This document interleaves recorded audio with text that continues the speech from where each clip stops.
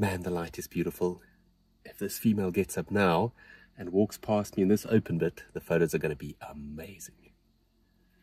Oh, she's up, she's up. Think I'd try this a new way. I'm gonna show you the tricks that I know. I'm getting tired of talking, and I need more of a show right now. It's time that you made your mind up, 'cause lately all it ever does is change. Feels like we're only talking, going round and around, back around. I will fight like no other every day. I won't stop like the others. I will stay. 'Cause now is the right time, and I'm feeling alright. I'm playing your game like I know I can win right now. Man, I love that song because it means it's time for a road trip. That's right, those of you that follow the channel will know that every year I do at least one big overlanding trip. In 2021, Yei de Vet and I went to Botswana for 2 weeks when we visited Kubu Island, Naipans and Kwai. And then last year, my wife and I went back to Kwai when the Vanavestesens joined us. And we even flew over the Okavango Delta and then finished our trip in the central Kalahari. This year, I left it a little bit late, but I'm going to the Kgalagadi Transfrontier Park for 16 unforgettable days. And I'll be honest with you, I'm a little bit nervous, not only because I'll be traveling alone this time, but also because it is very hot and dry. It's November, and here where I am in Hoedspruit, the temperature is already in the high 30s. And now here in the Kgalagadi, it's even worse. Now I know a lot of you are probably already thinking, come on Philia, just show us the lions already. Well, you're going to have to be a little bit patient because this is going to be a long series. I really want to share the whole overlanding experience with you. And that includes the packing process, especially considering the fact that I had Tom Cruiser fully kitted for overlanding recently at Big Country. So the first thing I'm going to do is take all this stuff that I've got under my carport and we'll pop it on the roof. Look who's helping me pack. Hey guys.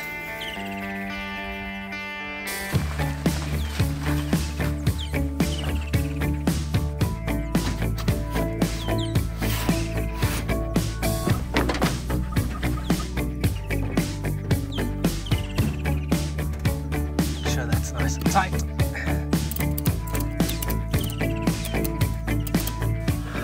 Man, I tell you what, this Hoedspruit heat is a killer. Next up, let's put up the high lift jack.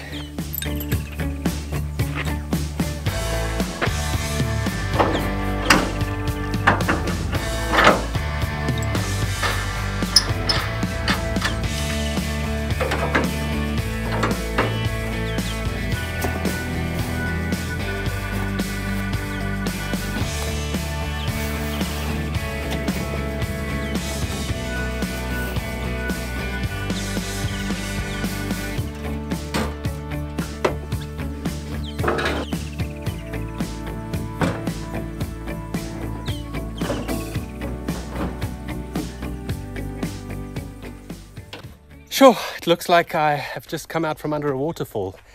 Like I said, this is not going to be the last time you see me sweating. It is incredibly hot and humid here in Hoedspruit. But hey, everything's on top of Tom Cruiser.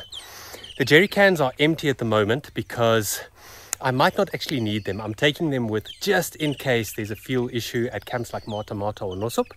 So at the moment they're empty, and I've also left the water can empty because that's additional weight at the moment that I don't want to put on top of the roof. Remember, every car can only take so many kilograms, and this Prado 90 series can only take 100 kilograms on the roof. And the roof rack's already quite heavy, so is the wood box, the awning, and then that second spare wheel. So I first got to get to the Kgalagadi, remove some of the other stuff before I put extra weight on. But of course, when I get there, the chairs will come down and the table will come down, and so will the jerry can. So yeah, that's basically all the packing on the roof done. Now it's just all the goodies inside, and then tomorrow we head to the Kgalagadi.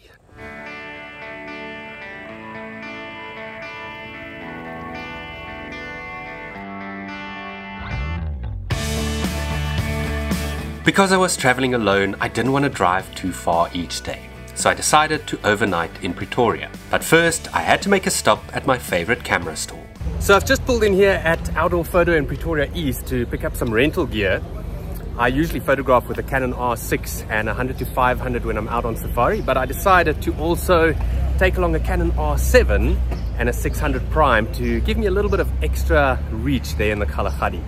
So if you're ever looking for a great place to pick up some rental gear or to buy some gear, check out Outdoorphoto. I'll leave a link in the video description.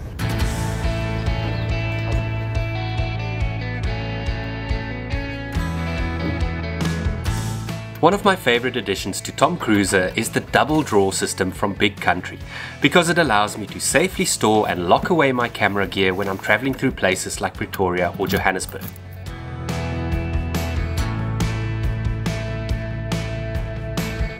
The following day, however, cameras and lenses made way for fresh groceries in Upington, my final overnight stop before I reached the Kalahari. I also used the opportunity to fill my water tank on top of the roof rack with 40 litres of drinking water, and the plan was to top it up from time to time as it ran low.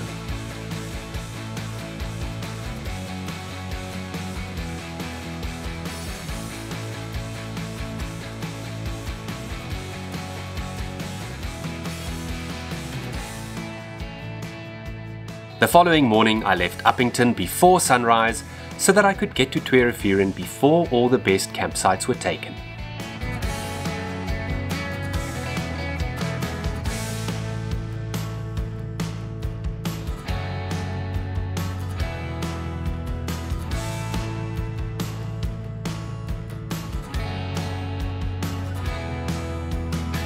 Man, it is amazing to be back in the Kgalagadi. Let's go find a nice big tree.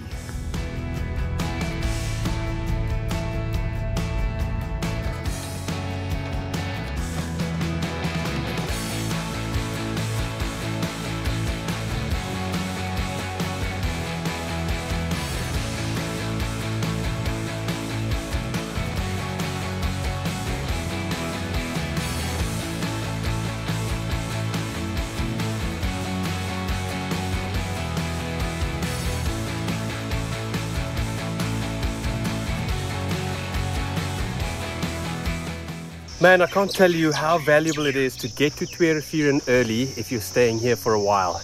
Like I said, I got here at about 8 o'clock this morning, and just as I had expected, I had the campsite to myself. I could pick and choose, and I took the biggest tree, and it also happens to be the one with the best view. After a relaxing day in camp, it was time for my first game drive. But first I headed to the filling station to deflate my tires to the recommended 1.6 bar. Not only will it make your game drives more comfortable, but it also helps to prevent excessive corrugation of the sandy roads in the park. Before I could head into the park, I first had to pick up my permit at the gate, where you have to indicate which route you'll be driving, just in case you have a breakdown and have to be helped after the gates close. Right, it's time for my first game drive, the first one of 31 game drives. I don't have too many expectations for this afternoon because it always takes a day just to get your ducks in a row. So I'll use this afternoon to figure out what I'm going to do with all this camera gear, get to know this Canon 600mm prime, which is a bit of a monster to photograph with, and I'll just see what I can find. Let's go on a game drive.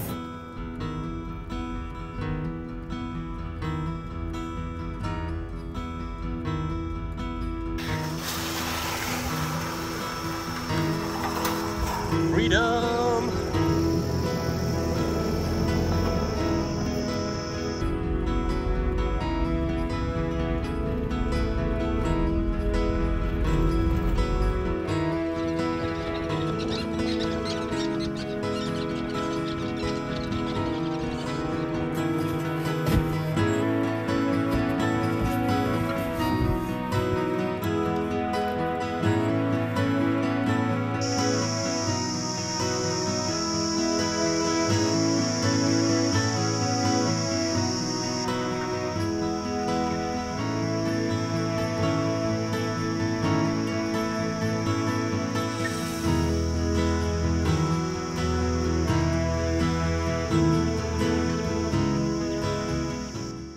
It's about 6 o'clock in the afternoon and I've stopped here at Salmaflowing Waterhole And what I realized in the short little game drive this afternoon is that your chances of actually seeing anything moving before 6:30 is virtually zero. It's just way too hot.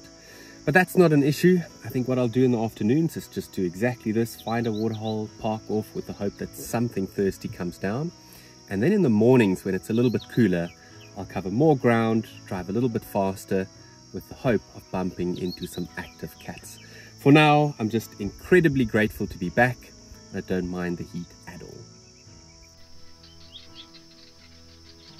I may not have seen much on my first game drive, but it was wonderful to be back in one of my favorite national parks.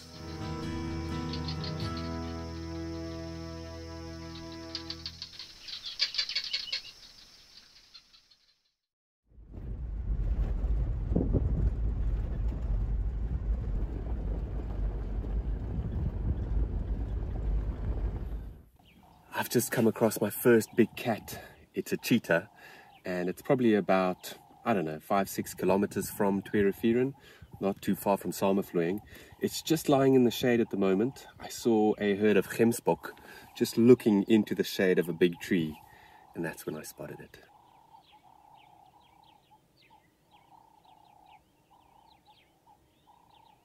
Gemsbok are now walking straight towards the cheetah.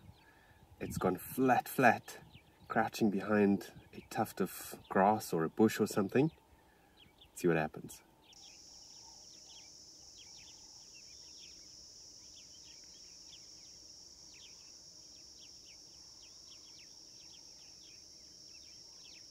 I can't see from the way that it's lying whether its belly is full or not, but this cheetah has just spotted a small herd of springbok way down the river, probably about, say, close to 800 meters or so, but it's looking at them intently, so fingers crossed it's hungry.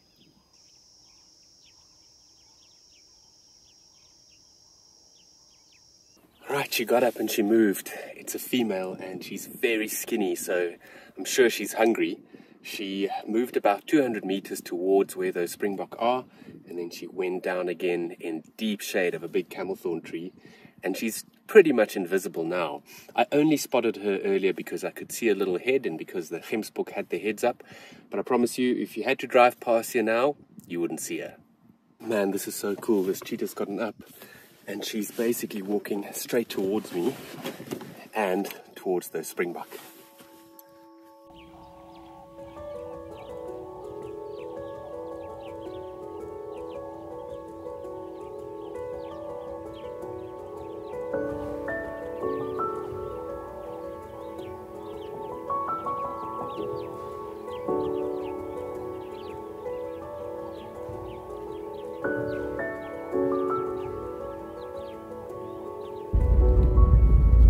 This cheetah can now see the springbok. She's probably about 500 meters away and they're all huddled under a tree.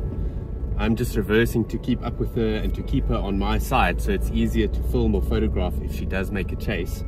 But she's going to have to decide now whether she's going to actively stalk them or whether she's going to go down and ambush them, hoping that they move her way. I've just got a few bushes in the way, so if it does happen, I hope I see it.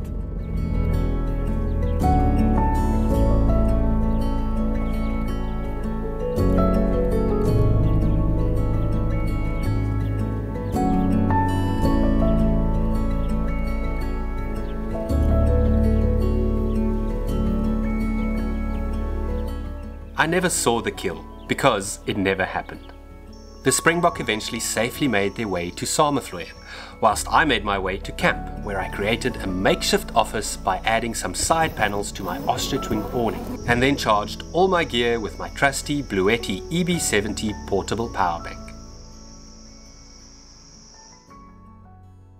So it's nearly 6 o'clock in the afternoon. I left that cheetah female this morning close to Saamefloing waterhole, and I have learned since that it's an old female called Henry. She's about 12 years old, one of the oldest cheetahs in the park, and I've just found her again. I would guess she's about 600 meters from Saamefloing itself, and she's basically just walking a little bit, lying down again, walking a little bit, lying down again, exactly like she did this morning. And there's a herd of gemsbok checking her out again, maybe even the same herd as this morning.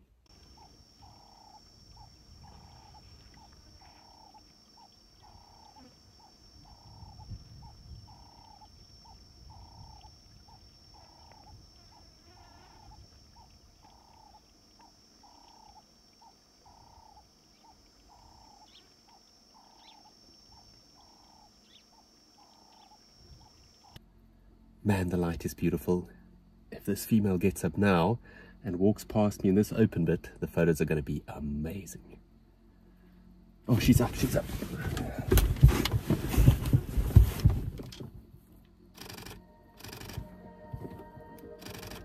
Wow.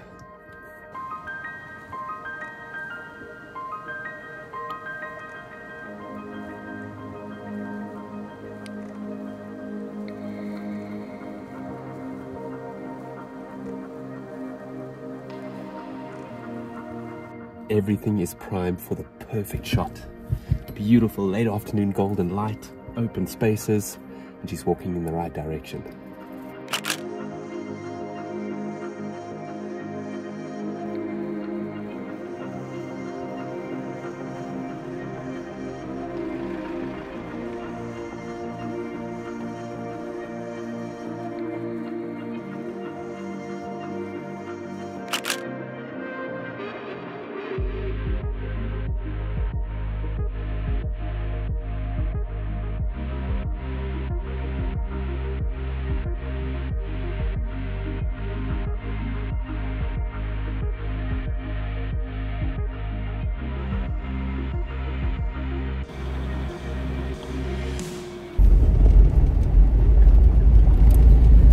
Oh my goodness, that was the most beautiful cheetah sighting I've ever had in the Kgalagadi. Man, the light was so perfect. She's going to drink now at Salmafluing, but there's a ton of cars there and we only have 15 minutes until the gate is closed. So I've decided I'm going to forgo the drinking shots. It's not the best waterhole for photography. Rather get to the gate first, which means I won't have to eat dust or race all the way back. But what a way to end my first full day in the Kalahari. Come on!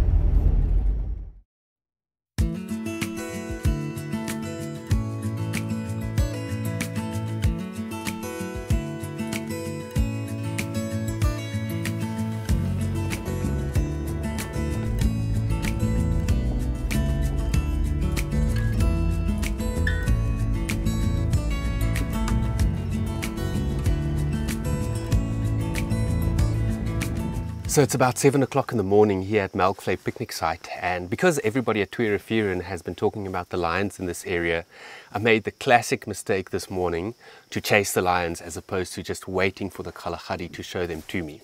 I even drove past 2 cheetahs along the way. Henry, that I spent the whole day with yesterday, is still at Salmafluing, and then I came across another big beautiful male close to Hoedspruit. But because the light is so poor today, I decided to carry on and search for the lions, which I ended up not finding. I did, however, see a beautiful yellow Cape Cobra right next to the road, and it even lifted its head and spread its hood, and I got some incredible photographs. It's a very good reminder to wear closed shoes when you're out here in the Kgalagadi, especially in the evenings in the campsite, because things like Cape Cobras, puff adders and thick-tailed scorpions are certainly around. And if you get bitten or stung out here, you're very far from help. Now, speaking about closed shoes, Jim Green Footwear is the sponsor of this series, and I'm wearing their amazing shullies, which is basically something between a thalie and a shoe. And throughout this series, I'm going to tell you more about these incredibly comfortable thallies. I've left a link in the video description if you want to learn more or order it online. Now, this morning, as you can see, it's overcast, a little bit of respite from the heat, and I tell you, last night was unbearably hot. Luckily though, I was able to keep myself cool by taking the Bluetti into the tent and running a fan, and I've left the cover off the tent as well for a bit of a breeze to go through. Now I'm gonna head back down south towards Twee Rivieren now and enjoy the sort of slightly cooler weather. Hopefully I'm lucky to bump into some cats that are still active. But first, I'm going to eat one of 3 braaibroodjies that I made myself last night. That's a braaibroodjie for you English people, or a barbecue sandwich if you're American.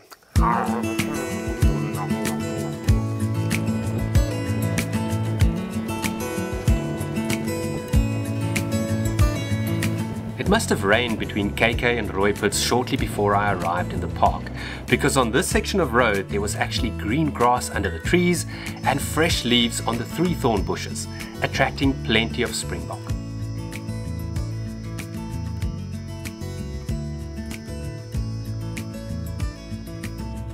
As I watched them, the sun made an appearance for the first time that morning.